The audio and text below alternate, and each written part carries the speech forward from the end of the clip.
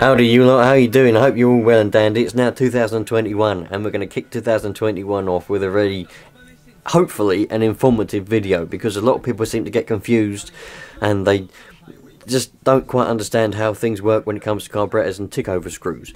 So what I'm going to try and do is I'm going to try to explain it the best I can, because this is appropriate for nitro engines as well as real life sized petrol engines.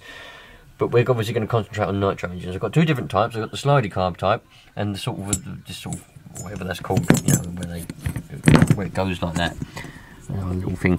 Anyway, a lot of people, they seem to think I've had a lot of comments, a lot of people comment, and also people actually in real life when I've been out and about, back in the day when I actually went out and about, and people were like, "Oh yeah, I'm tuning my car and I'm just gonna."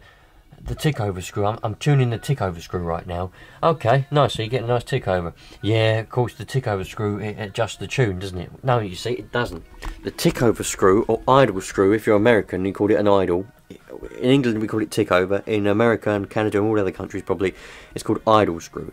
I could explain why, but that's just what it is. So, all that is a screw with a little tapered end on it, and I'm going to take one of these screws out in a minute and show you. It's just a screw with a little tapered point on the end, and all that does, or some of them might not be tapered point, because this one probably isn't tapered. I haven't taken this one out, but the way this one works, it's probably not tapered. But some of them are tapered, some of them ain't, depending on what way it works. But all it does, basically, in very basic terms, because it's a very basic thing, it's just a screw, and it kind of pushes the throttle open as you turn it in. And in this case, it pushes the slider out as you turn the screw in, right? So it governs the amount of fuel and air that's allowed to go in when you're on a tick over. So let's take one of the screws out. In fact, I'll probably take both of them out. Hopefully there'll be two different types. I'm not quite sure what type these ones are on here. I'll show you what they look like.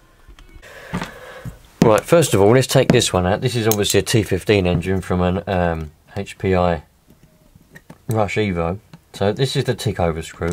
You can tell which one's a tick over screw because it will usually be the one with a little spring on the outside. Not all of them have a spring on the outside. Let me see. Nope, that's got one with a spring on the outside as well. I think the one on the MP9 hasn't got a spring. It's like an internal spring on the inside, so you can't tell. It just looks like a bit like a needle. But anyway, usually they have a spring on the outside of the screw, so you can tell which one is the tick over screw. But if you're not sure, you can just see, because it's the one that would adjust the throttle. So that's all it does pretty much. So let's take this screw out and you'll see exactly what I mean, exactly what it looks like. Alright, there we go. So what it is, this one isn't necessarily pointed, but it's just a screw. There we go. It's a screw, a threaded screw with a little spring over it, and the end of it has got no thread on it, and it's just thin. Okay, so what that does inside the carb, it will just push on the throttle, and I'll show you, I'll give you a demonstration where it doesn't actually affect the tune in any way whatsoever. You've got to make sure that your throttle's in the right place for it to screw in, otherwise it won't go in. Right, so hopefully you can see. I don't know what the best way is I can get the camera. Hopefully you can see that, like that. There we go. Right, so you can see the throttle's moving, okay? That's wide open and that's closed, or would be a tick over. Okay, so I'm holding it on closed, okay? I'm not going to move my finger. If you watch, I'm undoing the screw. Can you see the throttle now is closing all the way? So this would be no tick over. There would be zero tick over here. It hasn't affected the tune on the low speed or mid-range or whatever needles you might have, or the high-speed needle. There's no effect on any fuel whatsoever. The only thing it affects is the amount of air that can go in. And also, that affects the amount of fuel that can go in. Because if no air's going in, it's not going to be drawing any fuel in through the needles. So, that's anti-clockwise. You do it anti-clockwise or turn the screw out to lower the tick over. To higher the tick over, you turn the screw in. And hopefully, you can see, I know the lighting's not perfect. Right, I'm not moving my finger, I'm holding it closed as if the spring's on it from the throttle servo. I'm doing the screw up. Can you see it's opened? Can you see that? There's a little gap there now, just there. Oh, I don't think... Hopefully you saw it. But now, even if you don't, if you watch the throttle arm, I'll tell you what I'll do. I'll close it all the way, and then when I do the screw up, you should be able to see it open as I do the screw up. Okay, so this is closed all the way, as if there is no tick over. Watch the throttle there. Ready? As I do the screw up. Can you see it opening? That's now full. That won't go in anymore. That'll be a really high tick over. So hopefully, with any luck, that's explained how that works, and you understand that it doesn't actually affect the tune. The way that the fuel is delivered, it won't affect it whatsoever. All it will do is lower and higher the tick over. That's what it is. That's why it's called a tick over screw. If you've got the type of engine with a slidey throttle like that, it'll do exactly the same job, just in a slightly different way. So as you can see on this particular engine, it's not all the same design with a slidey carb, but on this particular engine it happens to be on the back end. A lot of the time you'll see them at the back here, like on this 21 engine. This is a HPI Savage 21 engine, 21BB. I broke it. I broke it a few times. 3.5. But the ticker. This has got a slidey carb. Where's it gone? This has got a slidey carb, as you can see there. But the tick over screw is not at the back. It's on the side. There, covered in dust and hair, because I used to use this on a farm where there was a lot of animal hair. Hopefully, we'll get a focus in a minute. There we go. So there is the tick over screw. If I can get my screwdriver on it. There it is. Alright, that's the tick over screw there. Okay. You see it's got a bit of a spring on it, but it's covered in dust. But the spring's on the outside. So it can be in different designs. But this one is on the back, and we'll probably find that because it's not the type, it's the type where it would push it straight on. It's not going to be pointed, it would just be like the other one was, with a little thinner end on it, more than likely.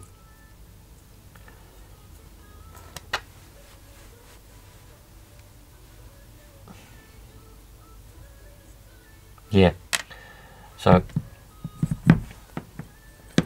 there's our spring, and there's our screw. You have to excuse my cracked hands because I've been doing a lot of work recently and the hands are getting a bit dry and cracked, all the sanitising and all that bollocks. So there we go. So now you know what the tick over screw looks like, and you know that it's not a needle and it doesn't affect the tuning in any way.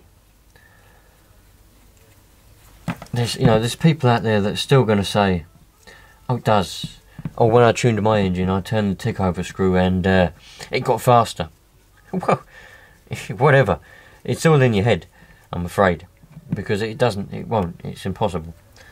So we're going to do this now, so it's completely closed. Right. Hopefully, you can see that. Maybe if I do it down here like this, I wonder if you can get a better view like that. Is that better for you? Is that better lighting? Okay, so let me zoom in a little bit. There we go. Right. Hopefully that stays in focus and focuses well. So, the throttle, that's not very focused very well, is it?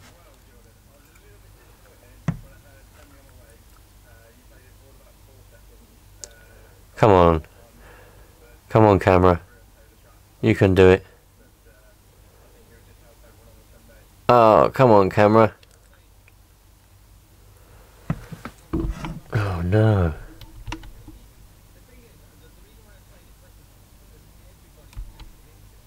I think that's better there.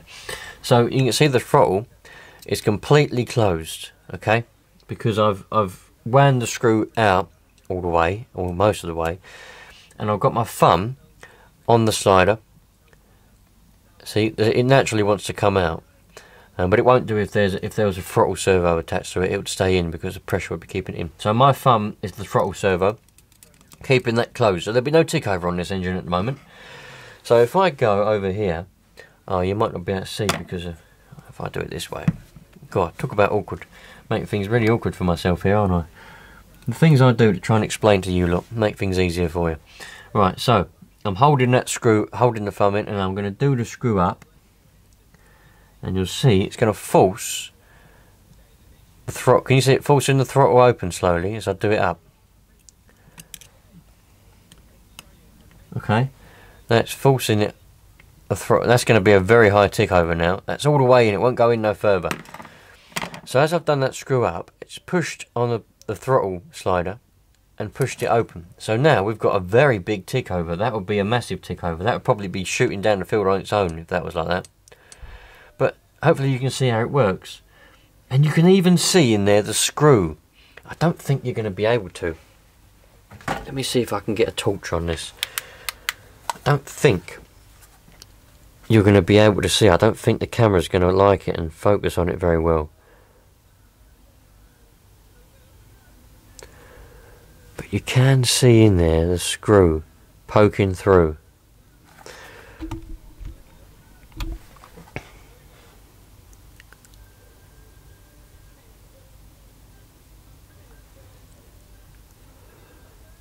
I'm trying for you, Lula. I'm really trying. You lot. Can you see it? At the top left hand side, you can just about see the screw coming through where it would push on the throttle. Anyway, nevertheless. Oh, God. All I can see now is bloody dots in my eyes. Nevertheless, that is how the tick over screw works. There's not really a lot else to say on it, other than when you're tuning your engine, sometimes, well, nearly every time pretty much. I mean, there is a way where you can measure the gap. A lot of people, if you're really finicky and you're really fussy and you're just one of these people, if you're one of these people that carries a temperature gun around because you're just either properly serious into the hobby or you're a panicker and a worrier, one or the other, you can measure the gap of the throttle and set it to a certain millimetre that you would prefer to get your tick over, and then you tune the engine from there, and you can use the low speed and the high speed needle to set the tick over. So you don't adjust the tick over screw at all. You set that at your set dimension, your millimetre that you want, and then you use the tuning of the carb through the low and high speed needle to set the tick over. You can do that, and I've done it a few times, not measuring the thing though. I don't measure that, I'm not that bloody crazy, but when I've been tuning my engine, sometimes if I'm like, well, I don't want to move the tick over screw anymore, I like it where it is, I think I'll just adjust the tune a little bit, that will adjust my tick over. You can do it that way, but the easiest way, and it's just, I wouldn't say it's the best, but the way that I like to tune, and it's just an easier way, is just adjust this tick over screw as and when you need to. If you're leaning your engine out a little bit, and your tick over's rising, because it will. The more you lean the engine, the higher it will rise up. And you think, oh, bloody hell, tick over's getting a bit high now, but it's running well. Let's just lower it down a little bit. Simple as that. So now, hopefully you understand, a tick over screw or idle screw doesn't affect tuning. It's literally just a screw that pushes the throttle either out or in, or lets the spring push it in, if you know what I mean. Simple as that. There is no effect on tuning. With any luck, that's explained a few things. As always, please put in the comments, you know, your explanations, whether you agree or there's nothing to disagree about, because I've just explained it and shown it to you. But you can still disagree because everybody disagrees on everything. That's the way the world is.